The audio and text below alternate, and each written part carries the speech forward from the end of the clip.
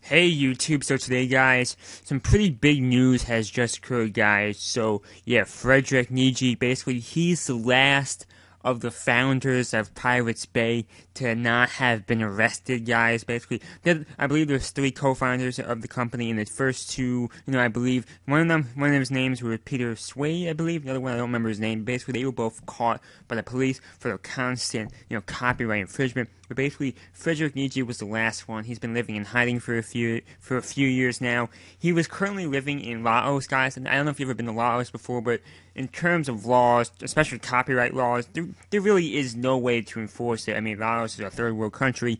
So yeah, they had no way, the police, the authorities had no way to ever capture him because Laos is not, very civilized or very, in terms of copyright law, there really is no laws there in terms of that. So because of that, that's where he lived for many years.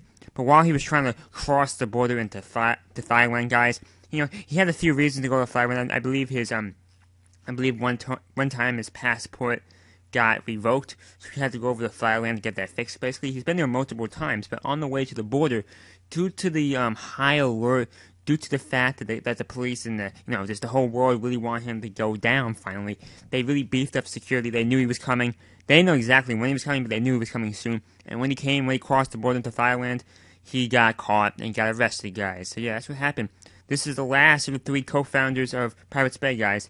But in the end, this won't do much to the actual Pirates Bay concept. It's a cloud service, so, I'm assuming they have new people running it now from countries that there is no copyright protection at all. I wouldn't be surprised someone in China running it, somebody in, Serbia, who knows. But in the end, this won't stop them too much, but it's definitely going to hurt them a little bit, because these are the founders. They know the philosophy better than anyone.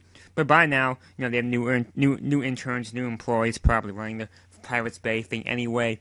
So yeah, in the end, not much is going to change here, but hey, it could mean something. Something could happen, you know what I'm saying? The 3 founders are all arrested now. So guys, hopefully enjoy the video, so thank you and bye.